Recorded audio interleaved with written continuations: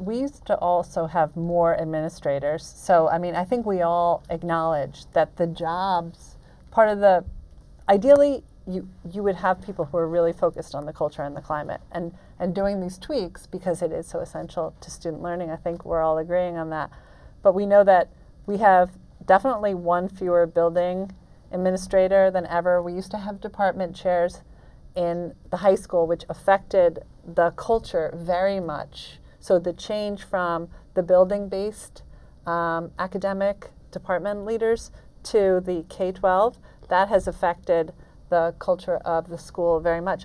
The building administrators have so much work, so we understand why it's just so difficult to get all of these pieces, you know, to address all of these issues. The workforce coming in, like let's say you're 23 years old and you're starting as a teacher, you were born in 1992.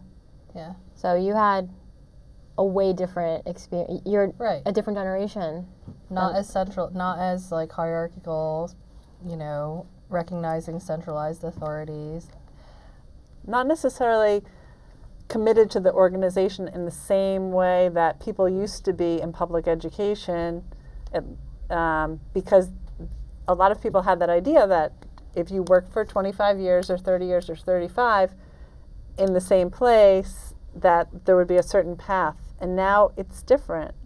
The proposals to, say, add merit pay versus a salary guide with steps, for example, that is going to affect whether or not people stay in one district. And we never had people leaving our school. I mean, it was rare. It was very rare that a staff member would leave, and now we've seen that in recent years, and that's sad, right? I mean, well, I was just thinking, I'm wondering, is that necessarily like a problem, or is it just different?